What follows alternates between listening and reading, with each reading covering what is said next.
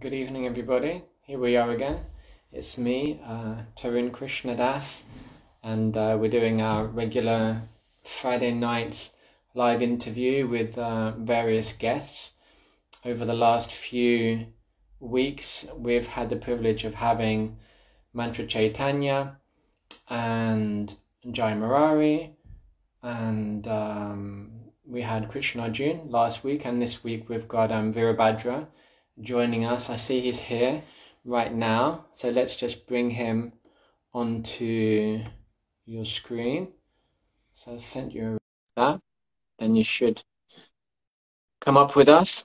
Hopefully it'll be easier than last week when we had a whole nightmare with Krishna Arjun. Okay, we go.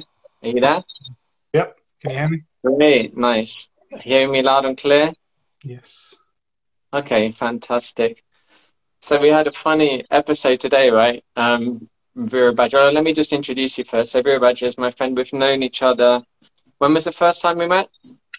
2008. 2008. So I was just, well, after that I moved to Hungary, and you got involved in the temple in London at that time, but I wasn't around for long. And then now we've reconnected since I've come back from Hungary. And Virabhadra is studying an MA in sustainable agriculture and food security, and he's also a director of the Bhakti project, and they're down here in Folkestone. We're constantly having arguments over which is better, Ashford or Folkestone, although I think it's a losing argument from my side because he has the beach about 10 seconds away from his house, and all we have to offer is the Ashford designer outlet. Yeah, today we're going to be speaking about society and if it will collapse. If it were to collapse, how would that happen? What would the repercussions be? How could we prepare for that? And we were communicating today, and Virabhadra said that the electricity had gone out in their building, and he didn't know if he was going to do the interview, and we were saying how relevant that was for the interview, right, Vira? Yeah. Luckily came back on around 3, I think, so we were all right. But yeah, it was funny because it went off, and I was like, I have to like get the gas camping stove out, and start thinking about like, is the water gonna go? All these little things that you just take for granted the whole time. The freezer, like, is all the food gonna go bad? How long is it gonna be off for? I was thinking also about the in Texas recently. I don't know if anyone's been following that. How they had that horrible winter storm, and then the power just went out, and I think a lot of the pipes and stuff froze, so they had no electricity or anything and no water in a lot of houses. And God, yeah, it's just like when something like that happens, you realize how this technology is great, that we have central heating, we have running tap water and everything. It's amazing. But you realize how fragile it all is as well when just something little goes wrong. Like in our area, I think one of the main electric cables had exploded or something up I don't know where exactly, but nearby. But yeah, just something like that can happen. Those kind of things aren't going to they're not going to be the cause of society's collapse or anything. But yeah, they expose how vulnerable we actually are as a society. When we are so dependent on technology without any natural resources at hand. I live in an apartment, not so much out of choice, just financially. It makes a bit more sense. But yeah, we've got no garden, can't grow anything anywhere. There's no fresh fruits and vegetables nearby that you can go and pick or anything. So yeah, if everything did go to, or if everything fell apart, we'd be a bit screwed. I think pretty much everyone would as well. Anyway, let's. Yeah, I mean, there's so many points to discuss about it, and I think we're kind of having this conversation because we started talking about it a while ago, and it's like the kind of thing that you want to like sit down and like explore that, what could happen, what are the repercussions of it, because like you said, we're living such a kind of dependent life that we were living in a flat when we were in Radlett near Watford, and you're dependent in every single way. It's like Your water supply, you're totally dependent. Like if somebody were to turn your water supply off, then it's finished. Where you're going to get water from? Your food is coming from a local supermarket. You don't have access to your own food, to growing your own food. And if they just close the shop, or as we experienced during coronavirus, then I was going to the supermarket and it was like massive queues. Everybody like being queuing, had to queue 2 meters apart. There's like full car parks, so people just going around the block. Yeah. And when you got in there with no toilet paper, there was no pasta, there was no tomato sauce, and a lot of things were sold out. Like, not that you're going to die without these things, but fruits and vegetables as well. If you went in the afternoon, like people were going extremely early in the morning because everyone was panicking. So and like electricity, the electricity went off with you today, but like you said, you couldn't cook without electricity, and everything is dependent upon electricity. So, I mean, maybe you could just say something about that point, if you like, that we seem to be living in a very dependent situation, and maybe we don't even think about that. Yeah, like, I mean, I'll bring it to that point in a second. Like, I think one thing I was thinking the other day was just, I think with everything that's been going on over the last year, it's easy to sometimes get a little bit kind of wrapped up in your head in kind of, pessimistic thoughts. So I was thinking about World War II and just what people actually lived through then around the entire world. It was just madness when you actually think about it, like what people had to go through. That bomb in Exeter was just exploded the other day. It's made a huge explosion. Imagine like hundreds of them being dropped on your city over one night. And, people lived through that. People got education through that. They had their education in those years. Like people got evacuated. You had to get separated from your parents and whatnot. So yeah, what I was thinking is that I don't think, all right, like nowadays, if something on that caliber happened, I think the fallout, the societal fallout from an event like that would be so much worse because we're so much more dependent on kind of the infrastructure of society. In those days, there was the whole dig for Britain and everything. People still knew how to grow fruits and vegetables and everything. And nowadays, I think you only have to like grow a few things in your garden to realize that actually there's some skill to it. It's not just shove it in the ground, sun and water like you were told in primary school. There's some real skill to actually growing something and getting a substantial amount of food from the smallest area that when you haven't got loads of land to deal with. So yeah, that knowledge is lost, that lifestyle is lost. I think only very few people even have some kind of semblance of it still nowadays. So yeah, I think we are so dependent, and yeah, to be kind of brutally frank, if something did happen like that, there would be a lot of deaths. There would just, a lot of people would die. There wouldn't be enough food. Our whole food supply chain is just in time. It runs on a just in time model. So, I remember being a kid and thinking in Tesco's through those double doors was like mountains of sweets and food and whatnot. But it's like there's some grapes maybe and a couple of other things that they keep on stock. But otherwise, it's all delivered. And, that's, if one little thing happens in that whole chain, then you get like what we had several months ago. And that could very easily happen again. One thing that I've found quite interesting in doing this course at the moment is looking at food supply chains and looking at this kind of, there is a growing emergence of local food and people getting more locally sourced and, people investing into that. And then the whole kind of thing is growing more of that. People that maybe produced a few little things here and there are now able to produce more because there's more people interested in it and that kind of thing. So yeah, I don't want people to think that I'm just pessimistic about everything and that we're lost and we're hopeless and all that. Because I think there is a lot of good things that can be done.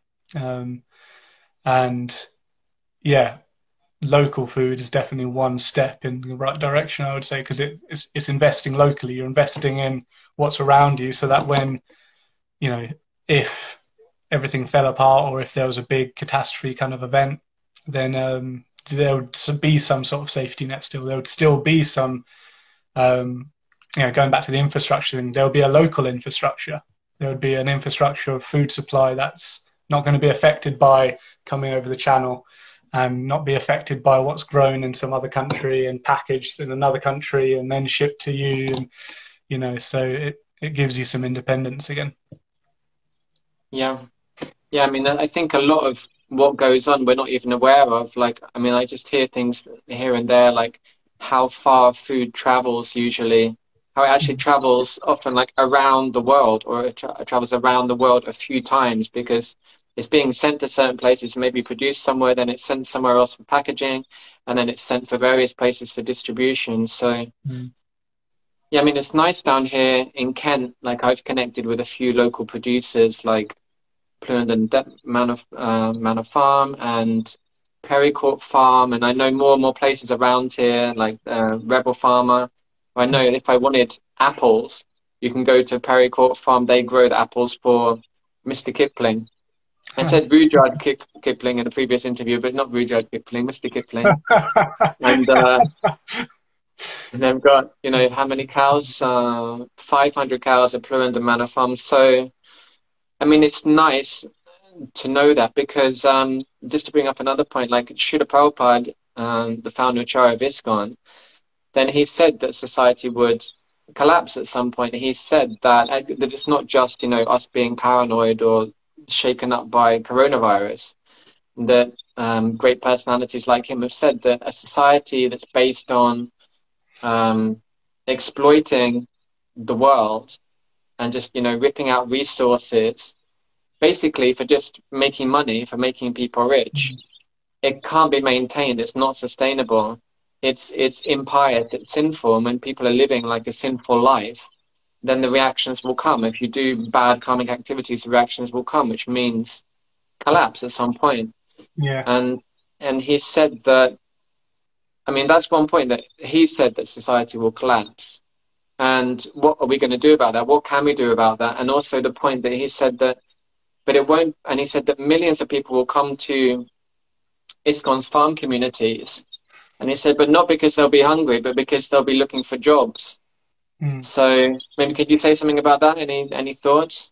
Well, yeah, I mean, I think like in terms of Prabhupada's statements about society collapsing, like the way I interpret that, which, obviously not the party line so much, but, the way I would interpret that would be that there'll still be like the 1% elite or the 0.5% elite or whatever it will be by then. There'll be a very small percentage of the world's population that will have a hugely concentrated amount of wealth by then, especially. And I think the middle class will have gone, basically, and it will just be, mostly poor people, which is not far off from what it is now. But yeah, so I think in terms of a collapse, I think there would still always be an elite strata of society. And I think the jobs would be the main thing. I think people always find enough food. Like, God, I was watching this video the other day of some children in Bangladesh who were living like far below the poverty line. They were living along a railway track, literally like 10 inches from a train as it went by. That was their living room kind of thing. Awful. And one of the kids would go they would sell bits of plastic and stuff that they found in like this crazy rubbish heap that was basically like a swamp. And there was other kids that would be like digging there for food and that kind of thing. And it's awful, but it also is kind of like, it's inspiring in a very sad way, because it shows how determined, when human life is challenged to that degree, it will still keep striving to live. So I think, we may not be hungry, but that might not mean much. It might just mean that we just about survive, And you look back in history and people were living awfully then as well, in the Victorian era and stuff, which is not that far a time ago. And in this country, people were living wretched lives. And, but, we're here now because those people still managed to eat, sleep, mate, and reproduce and like, have They more. didn't die out, yeah. Yeah, they didn't die out. So I think, you know, we may not be starving hungry, but I think usually real starvation only happens, not only happens, but from what I've seen, and I'm sure someone can correct me on this, but from what I've seen, most real starvations happen when human greed is involved. You know, like the whole thing, there's a lot of famines in India, which Churchill was linked to and stuff. And, you know, there's many around the world that I think have been political as well as natural disasters. So yeah, I think, yeah, in terms of starvation, yeah, we might be kind of borderline if things were to, yeah, and also this whole thing of collapse as well. Like, it would only be really through a war that things would really collapse. That's when you see a real kind of breakdown of society. Like, the society can kind of patch itself together when there's like a coronavirus or something. You know, it's not that crazy really. When there's a war on, then things really fall apart, like you see what's happened in Yemen. Then you've got real starvation. And yeah, so I'm trying to get back to your original point now. What was it? Yeah, jobs. So yeah, like Prabhupada said, that people would come to the farms for jobs and stuff. And yeah, and I think that's kind of, it would take a whole shift in people's value system for that to be a reality. People aren't going to come to an ISKCON farm or a Hare Krishna farm or even just some sort of spiritual community or any sort of economic job, you know, like well, you know, even like they wouldn't really come for money. They'll just come for work to survive kind of thing. I would imagine, like in that kind of situation. And I think that's where a lot of us are a little bit stuck in terms of starting a farm up, is we don't have the right value system in place. That we still kind of think that the real value lies in a position, in a role in some meaningless money engine of a job, and or just the day-to-day pleasures of, you know, living in this materialistic society. You know, I'm guilty of it as well, as much as anyone else. But I think there at least needs to be that desire for a change in value system. Like, we need to really look at, and I think anyone spiritual, or like all devotees do that anyway. They all kind of recognize that there's no real value in the material pursuit because it's doomed to end. That's the whole thing of it. So, you know, the whole like gradual economic climb that is always promised, it's doomed to end at some point. And then those ends seem to be coming more and more often now, every like decade practically. It used to be a bit more sporadic. Now it's almost like clockwork, like either 2008 and now and stuff, you know. So anyway, yeah, I mean, there's so many things I could say. Like, I mean, one thing is, it's just about the economics of the world that we're living in at the moment. That Srila Prabhupada said that real wealth is cows and grains. And for some of the people that hear this interview, like I know some of the people who are listening right now, that may sound really strange or really archaic, that, you know, what kind of caveman mentality would say that.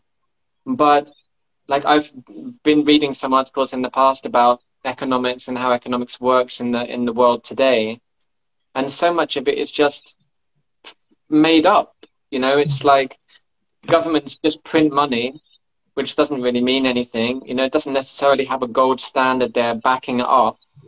And anyway, what does gold mean? It's like, you know, if people, like Prabhupada said, real wealth is cows and grains, not gold. You're not going to eat gold. And when we've seen collapses in the past, I was doing some research today, and like various economic collapses that have happened in the last 100 years, then the value of money just disappears. And people are like taking wheelbarrows full of money, you know, to buy a loaf of bread. So, I mean, I guess Prabhupada's establishing of farm communities and our doing that, working on these, trying to develop our own, like the Bhakti project, or people that I know who are developing projects is like, in one sense, to prepare and to have like a backup plan, because what does money mean? And especially these days with like credit cards and stuff, it's like you go in, you don't even need a credit card now. Even I'm using it as well. You just go in with your phone and just like ding, Google Pay.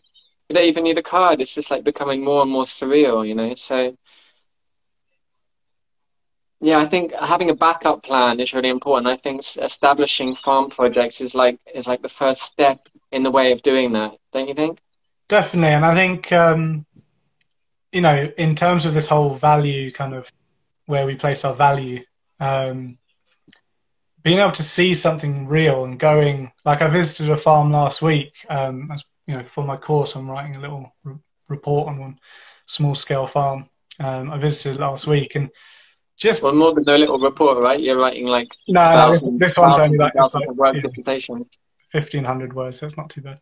But yeah, like I went on to this farm and just it's only like 3 acres, and immediately you just feel this like, oh wow, yeah, God, this is really peaceful and nice and enlivening to be around. And I think hopefully there'll be more and more of those things, and hopefully we can get something like that together, because I think it really attracts people. And instead of just trying to kind of, when you know something's, it's like bad habit, good habit thing. If we have the bad habit as kind of your materialistic values, and then you have the good habit as your kind of, goodness and the spiritual values, then in terms of giving up a bad habit, you need to replace it with a good habit. So having a model to actually go to, having something physical to visit, and that inspires you, that immediately will draw your attention away from that, and you'll be starting to think, oh yeah, I do want to get out of this town or the city and try and get somewhere a bit more rural and that kind of thing.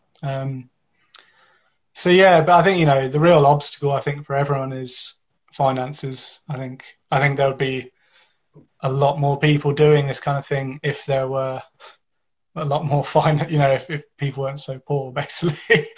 I know I would. And I think that is going to, one thing I've been looking into lately is CSAs, or community supported agriculture, where you get a lot of people that will pool money together and invest in, usually it's an existing farm, but there are examples where a community has come together and then bought some land and started farming there in the vicinity of a village or something, or a town. But I think, a community supported agriculture kind of thing would be amazing, I think, because then what you're essentially doing is you're investing money, and it's kind of locked away money. The farm will have that money secured for the year or something, it depends how you do it, but usually you'll kind of pay a thing for a year, and then the farm knows that it's got this much money for its budget to work with. So then immediately for the farm, it's like, okay, cool, we don't need to worry about just making money, because that's the problem as well, is that so many farms are just businesses as well. They're not a more kind of romantic version of maybe what we think of as a farm. They're industry.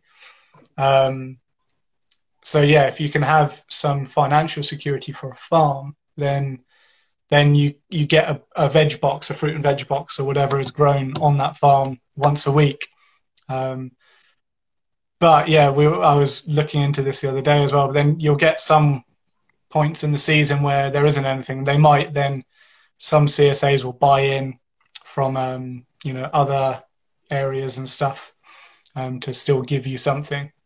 But I do think this is kind of has a lot of potential if we're to try and start up an ISKCON farm or whatever. Is if everyone can invest with no expectation of any other return than just food, which is a little bit difficult for a lot of people. But yeah, that's the reality, is that money needs to be put down for something to start, and so otherwise it will just always be that. Yeah, it's like a catch-22 situation. I understand what you're saying about getting involved in agriculture or getting back to the land. If you don't have any money, then, I mean, you can buy land, but you need like especially where we are in southeast in Kent, it's extremely expensive, £10,000 an acre, and it's not easy to find, you know, to buy something less than 5, 10, 20 acres is very difficult to find. But I do think though that where there's a will, there's a way. It's like there are different ways that you can connect to growing. It's like we had this project, we still have this project, Project Grow, where we have a group of, I don't know how many devotees it is now, maybe 150. And it's all about starting to grow something at home, either in your garden or get an allotment, or just grow something on your windowsill, or just grow some edible flowers in a pot. And then it just starts and you develop like that. And I didn't tell you, but 2 days ago we were driving around between here and Canterbury looking out for land. And I met this lady. I was just asking her, just in her house. I went to her house, she was in the garden. I said, do you know any land around here that's for sale? And she was talking about different pieces of land. And she said, well, we have this big garden, which I'm not using properly. And she says it's one section of it is like 60 feet long. I said she has like deers come and snails and stuff. She struggles with them, but she says, to be honest, she's not really fully utilizing it, and she'd be happy to let us use it without paying or anything. So I'm going to go and speak to her again. So that was nice. So I do feel like where there's a will, there's a way, and if you take baby steps. But I think a big thing, like in terms of economics limiting people, is like accommodation. That if you could get some land and you could say you're gonna, you know, say you can get, I don't know, £10,000 together or whatever, somebody, and then they can buy some piece of land, say an acre of land. If you could live on it, then it would make, you know, so much sense. So I think that's in the UK, in England, it's very difficult because they really limit things. They really limit things with planning permission, and they don't encourage people like they do in Wales or in other European countries. So that really pulls people back, I think. Yeah, definitely. I think, yeah, that's why we're seeing more and more kind of urban growth and, you know, sorry, I scratched my leg a minute ago and I realised I scratched off a scab, so it's a bit of blood. So I keep going down here. You need a plaster? Probably. What was I saying? So the yeah, rural livelihoods, or, you know, rural life is just that threat at the moment. You know, it's difficult for people to make a living in rural areas, and a lot of people don't want to commute loads and that kind of thing. So I think that's another aspect as well, that, you know, along with accommodation, you know, because I think very few people are prepared. You know, you'll get your woofers and that kind of thing, who will come and just want to just work and live simply and, you know, just get some food and that kind of thing. But Maddie. Hello, Maddie. But yeah, I don't think that's for everybody at all. So yeah, I think finding something that's, you know, close. I do like close to like an urban centre where people can get jobs still and stuff, I think is a nice idea. I think for me at the moment, my kind of, my goal to get going is just, you know, like this lady who's saying that she's got some land that we could use. Something just small that we can, at the very least, learn some skills on, I think would be a real first step. That's like a solid first step. Yeah, because then, yeah, even if we have to rent somewhere as well, like I think going to lots of bigger farms and just being like, do you have any small parcel of land that we could rent? I'm trying that. Yeah, I'm going to start trying as well in around here and stuff. Yeah, I think for anyone trying to start, like, I think that is kind of a good first step, is just go to people with lots of land and be like, can I rent a small portion? You know, if you're doing it really kind of commercially, I think, you know, it'll be, was it you saying this or someone else the other day about like a couple of £100 per acre per year? Yeah, I was just thinking that I was speaking to an estate agent, and they were saying that to rent pasture land is about £100 per acre per year. Yeah, but obviously that can be like, you know, 100, 200 acres or something. So That's the thing. And also, and to rent land to grow vegetables on, like, I guess, yeah, like agricultural land to grow that you're going to be digging up and stuff, that's like 300 or 400 pounds per yeah, acre per year. and see that kind of thing isn't practical because I mean, unless you're going to be a commercial farmer and that's going to be your business, because obviously you're going to have loads of overheads. But I think if, you know, for us and anyone else who would want to start a farm community, I think to begin with, build the community and then the farm will come. Sort of like, you know, if you can get people who regularly meet at, like, if you can just rent an acre from a farmer unofficially, you know, just maybe only have it for 5 years or a few years or whatever. But if you can just rent an acre, half an acre, even just like an allotment size piece of land, and it would, yeah, if you can work out with someone you're a bit friendly with, it won't be too expensive, and you can just start growing something. You know, you're not going to be able to survive the apocalypse, but but at least you're doing something that's enlivening, and you know, you have some food that you've got at the end of the day, and which is, you know, which is a lovely thing as well. I mean, I'm sure a lot of people can use their gardens and that kind of thing too. So, but yeah, I think building the community around one little portion of land is a nice idea. And then you can meet there, you can start having, and then you see who's serious, and then you see if you yourself are serious as well, you know. So everyone's kind of commitment is tested a little bit. You know, are you coming every week? Is it actually flourishing? Is the little portion that you've got flourishing, or is it being neglected in places and stuff like that? So I think, yeah, before any investment, there needs to be something like that, where it's like you see your stakeholders, you see who's involved, and then you see what you can actually create together. Yeah. And why is it that you want to say, I know that we were at the farm that you just mentioned recently, and that you were at yesterday, I think, the Rebel Farmers Place in Brook. And I got this photo of you in front of the field. I can just imagine that you're thinking about your wheat that you're desiring to grow in the future, because I know you've got a desire to like grow wheat. Why is it you want to do it? What is the feeling like when we talk about natures and stuff? Like in my life, I've gone through so many different phases of thinking that, just to use some Sanskrit terms that nobody will understand, like being Brahminical, like I've liked studying and learning things and learning, you know, verses or teaching. And then I've had phases where I kind of like being a leader or being a manager or developing projects, starting projects. I've also had phases in the nature where I like doing hands-on things, making things, doing artistic stuff. But what we're talking about is kind of a Vaishya nature, or like a farmer nature. So I'm attracted to that. But why? What are you attracted to about that? Why is it special? Like people would think, like, why do you want to get dirty? Why do you want to like be out in the cold? Why do you want to be a peasant, basically? Yeah. We've gone through hundreds of years of societies developing, so we don't have to get our hands dirty.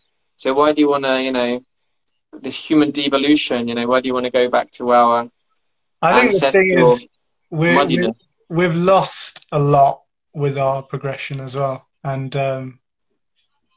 that's what you get when you kind of are just digging and planting. There's something kind of, I don't want to say primal, but you know, there's something very kind of satisfying about just doing stuff with your hands that's for your health, that's for the good of your family, and out in nature, and you've got fresh air, and you're tending to something that's, you know, it requires like a level of goodness involved. You know, you've got to maintain it, you've got to be there every day and put that energy into it, that kind of, because if you just shove a load of seeds in the ground and then leave it, it's not going to do much. You've got to actually tend to it and put your energy into it, and putting your energy into something like that and seeing real fruits, you know, and real value, something that you can literally taste.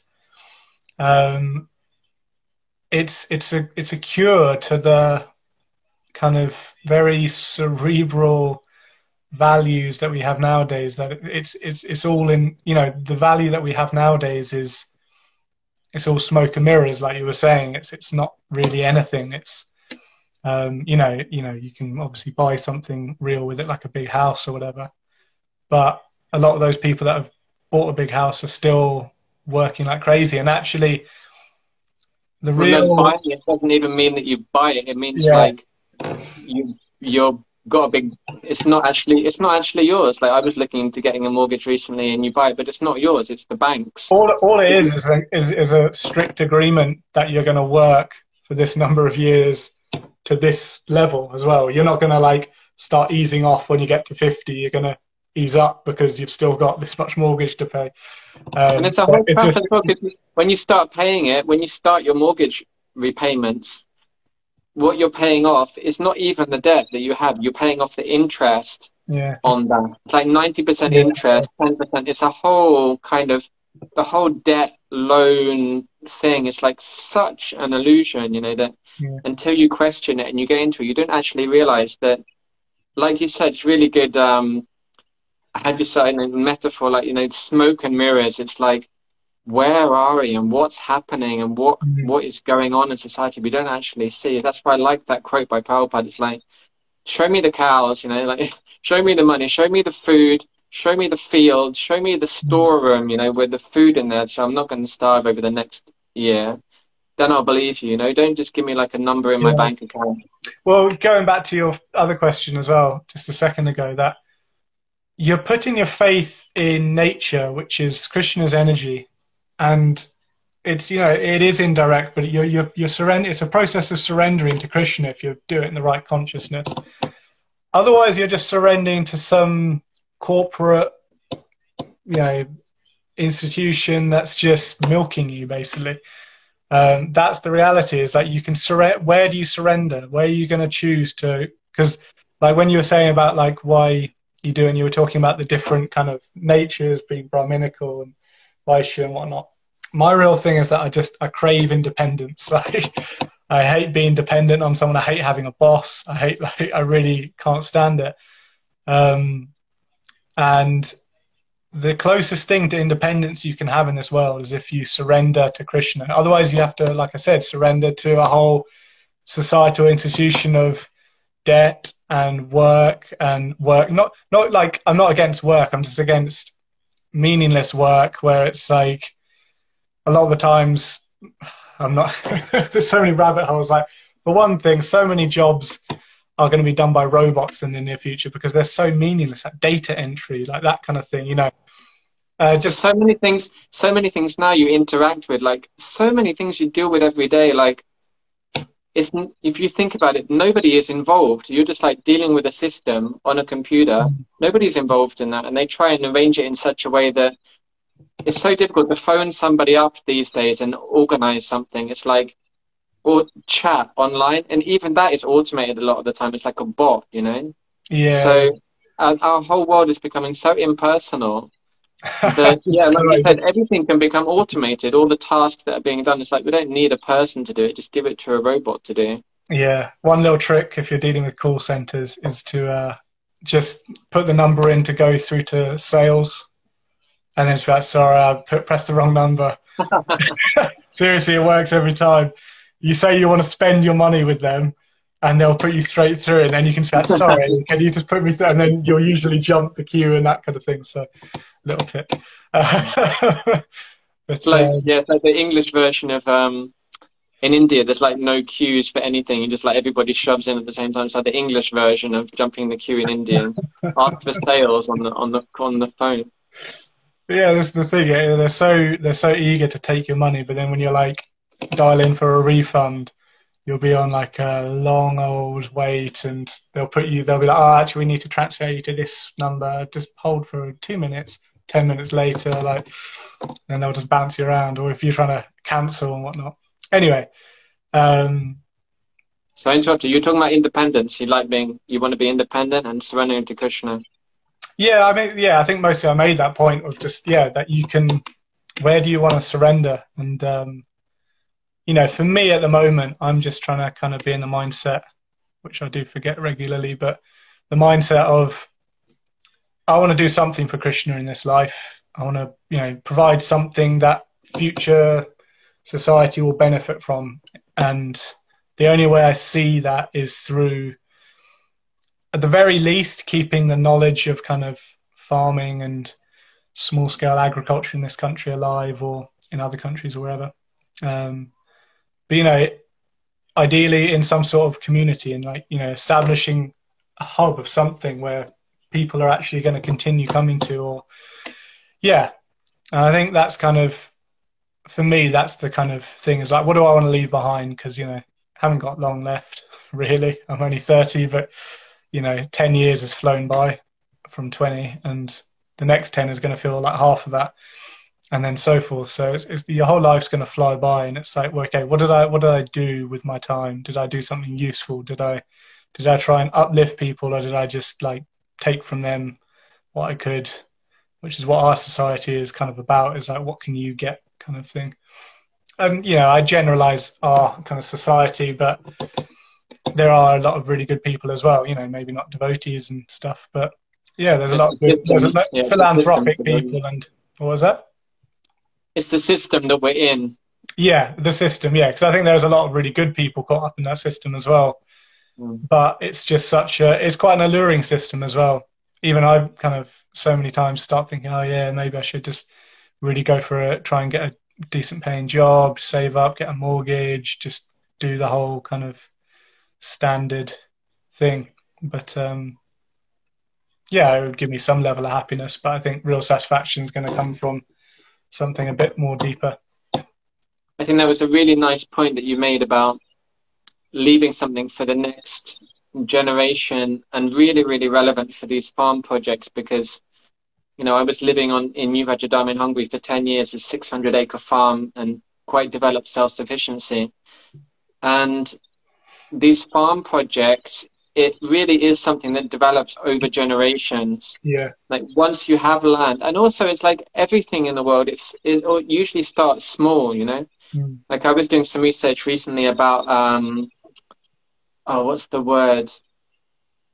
What's it called? When you go out onto the street, and when people are selling stuff on the street, do you know what they're called? No, can't think what you actually... I can't remember the word right now, but if somebody goes on the street, it's like a traditional thing in the UK, and I have a guy, like a rag and bone man, who's selling stuff on the street, and people move around and they sell something. So like Marks and Spencer's, and I can't remember the other names of the companies, but big companies, they just started like that. There was a guy, and he had some flowers, and he would just walk around. Anybody want any flowers? Anybody want any flowers? And just sell them. And then over, you know, decades, through generations, then it builds up, and then it becomes like a big firm, you know. Yeah, sustained hard work, basically, in the right direction is going to do it. Yeah.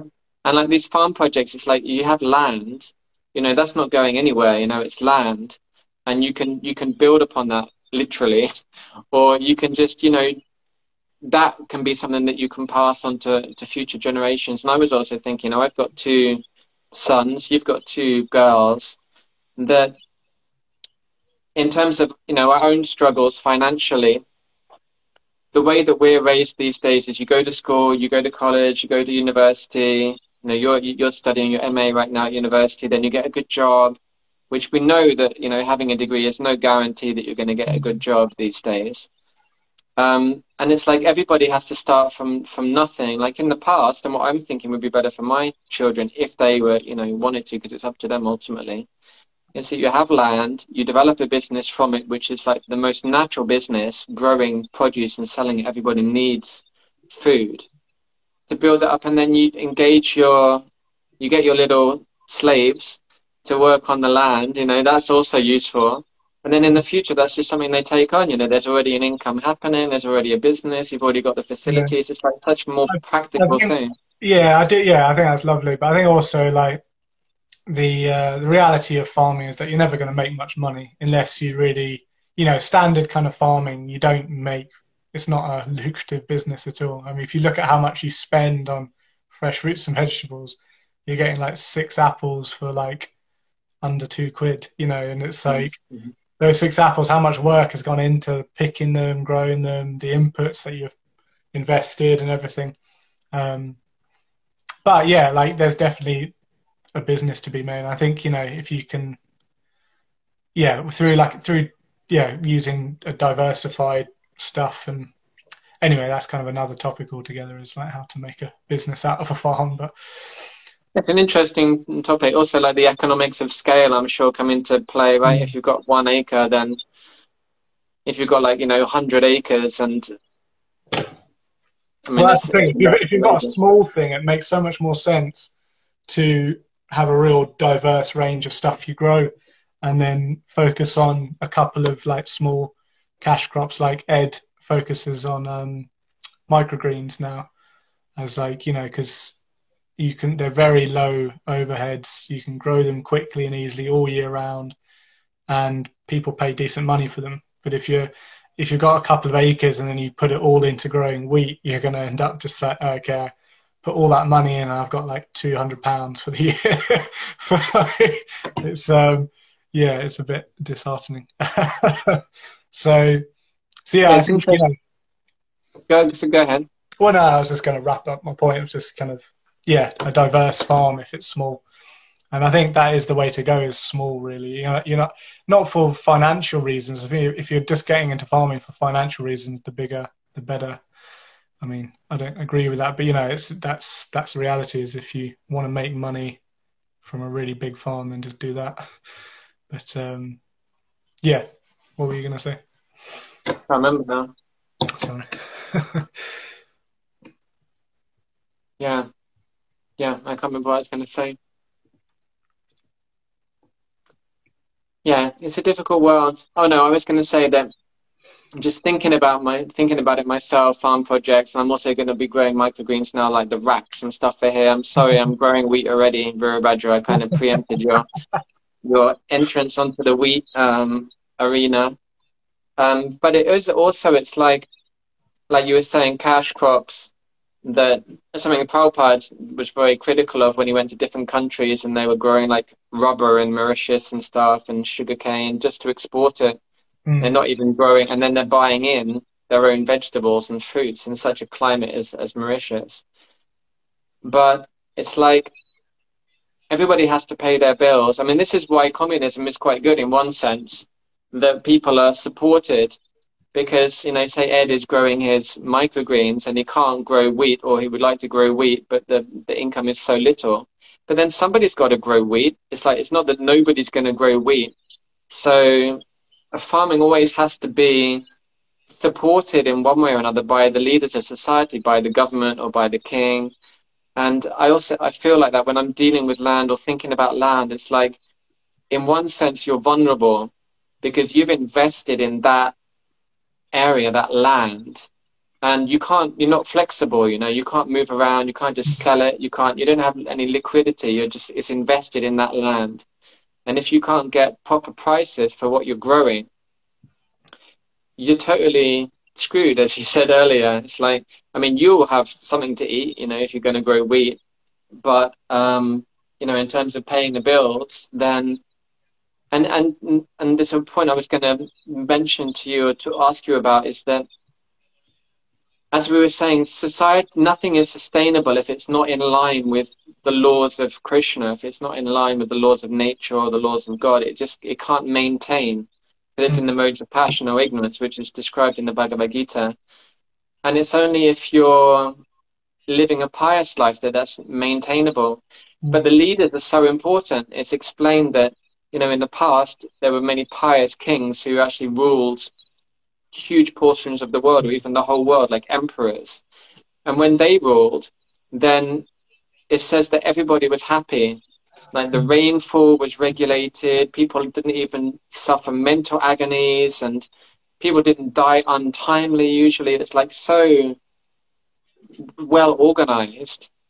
Sorry. Because if we don't have real leaders, then how can anything be, be working properly? Yeah, go ahead. Well, because I was thinking about the quote you sent me earlier about Priti Maharaj, and I didn't have time to look in the Bhagavatam, but I was trying to remember the pastime. And when he became emperor, was the first thing that he had to do, or he did, was deal with the agriculture, because was it him that went and like flattened the earth for agriculture? Yeah, which is a really interesting point. Yeah, that with, you know, like it does highlight the idea that, you know, there needs to be some economic stimulus, and you know, in terms of like a religious life of dharma, artha, kama, moksha, there first has to be dharma. So in this case, there was a dharmic king.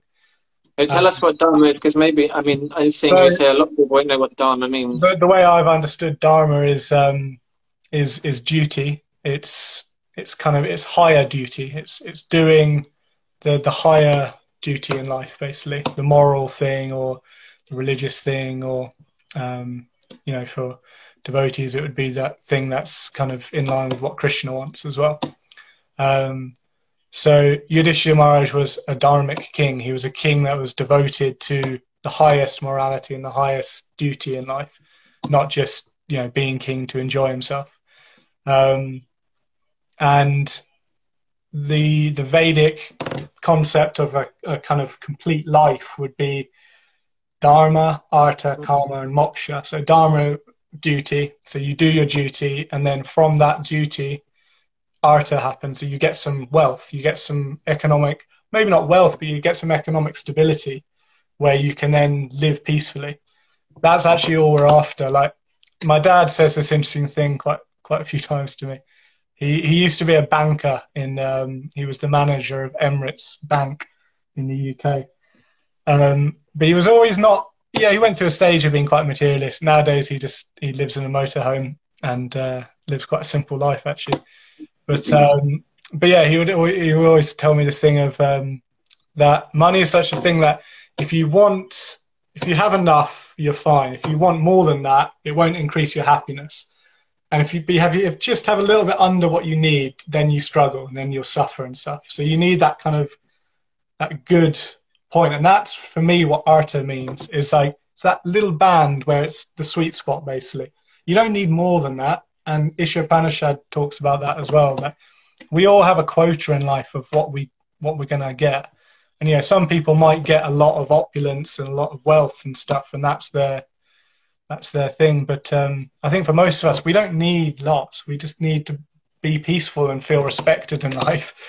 So yeah, for me, that's what artha is. And, you know, through doing your duty, you get that respect and that kind of feeling of what a position in a job gives you, of like, I'm doing something useful, when you're really not a lot of the time. You're doing something damaging to the world, but you're just kind of turning yourself blind to that because you don't want to think about the repercussions of what your job is doing.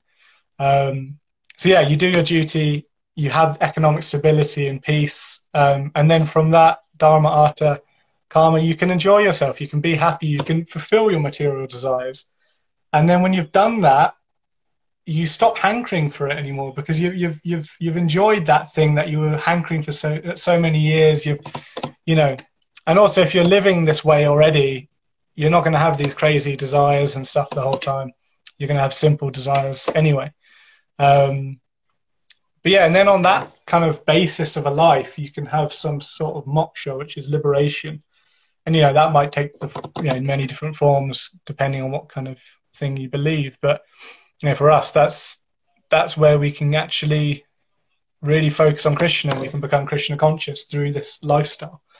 So back to Prithu Maharaj, that he was a dharmic king, so he was establishing dharma. And from what I've understood, I might be completely wrong on this, like, the king is almost like the soul of society, that, like, not quite, but like just in this. Yeah, let me just explain what I mean. You can correct me after, Prabhu. Like, you know, like, and it's almost society and everything, and the land is like his body. So when the king is dharmic, then the whole land has to come in line with that dharmic king. So it's interesting that the first thing he did was to start agriculture properly, when it had been misdone previously with Venu Maharaj. Although I don't know if you call him Maharaj. King Venu. Yeah, so yeah, and then from that, then he would perform sacrifices, and he would do all these amazing things once he had established dharma. And then the right value in life, what was valuable, and how much people should need wealth, basically. That was really badly. But you go on then. Yeah. Yeah, it's a very, very interesting topic, like the relationship between leaders and people's wealth and agriculture. It's like, now we're talking about it, I realize how important it is that if you don't have leaders that are dharmic, as you said, that are pious and know how to act and what are real values, then everybody is suffering. Like one of the quotes I sent to you, I don't think I'll be able to pull up right now, but Srila Prabhupada saying that in this age, then the leaders are so impious that people are victimized. And what did he say? Yeah, it says, this is not the case, however, in Kali Yuga, for in Kali Yuga, the kings and heads of states enjoy life at the cost of taxes exacted from the citizens. Such unfair taxation makes the people dishonest, and the people try to hide their income in so many ways. Eventually, the state will not be able to collect taxes and consequently will not be able to meet its huge military and administrative expenses. Everything will collapse and there will be chaos and disturbance all over the state.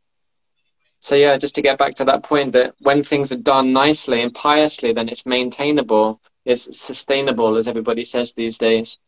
But if it's impious, then, you know, somebody's cheating somebody else, then they're going to, you know, it's the cheaters and the cheated. If they're overtaxing people, the people are going to cheat to not pay the tax, and then they're not going to be able to pay for their expenses, and then the whole thing kind of crumbles. So yeah, leadership is extremely important.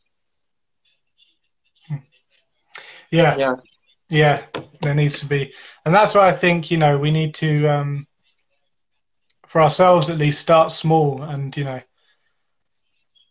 know, appoint leaders in projects that are good people, basically, and then because if you can find a real, you know, I think we're like, a lot of us have probably met those people who are like really genuine leaders in life. You know, they lead in a real kind of magnetic way. You know, naturally they just kind of, people want to follow them. It's a really interesting energy to be around, because I can think of a couple of people I know that are you know, Kshatriyas, you would call them, you know, like these kind of leaders, like kingly kind of type people. And there's just a natural gravitation for people to want to take shelter of them, and for them just to give shelter by telling them this is what we're going to do. We're going to plan like this. We're going to have it like that, you know. And if you can have one of those people empowered with finances and spiritual knowledge, then, and most, these people that I'm thinking do have, you know, they're devotees as well.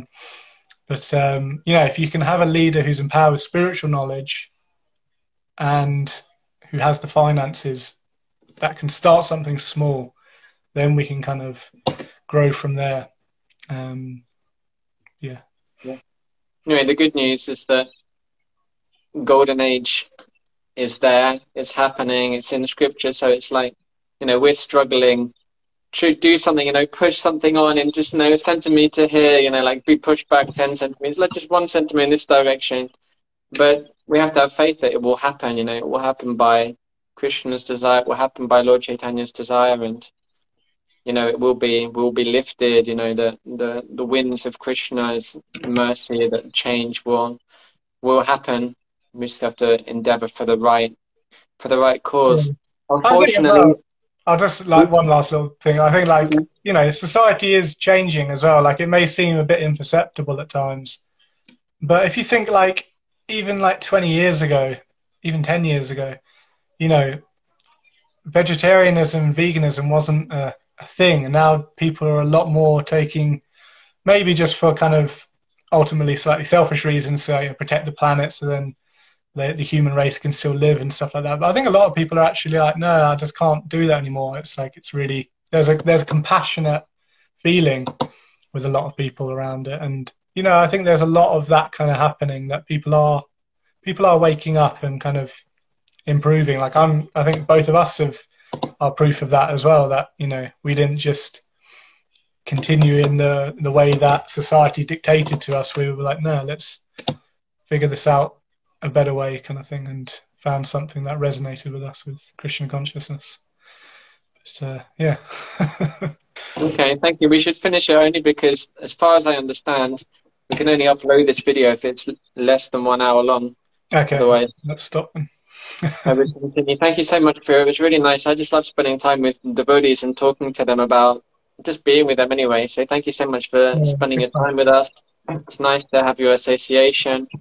Thank you for your realizations. And you can't follow Virabhadra on Instagram because he only opened his account 10 minutes ago and he's going to delete it after this. But you can follow him in real life. And he's in Folkestone and he's working on the Bhakti project with us and lots of other wonderful things. So thank you for your time. And Hare Krishna. We'll see everybody else next week on Friday at 6 p.m. Okay, take care. Hare Krishna. Thank you. All the best. Hare Krishna. Thank you for our viewers. See you all soon.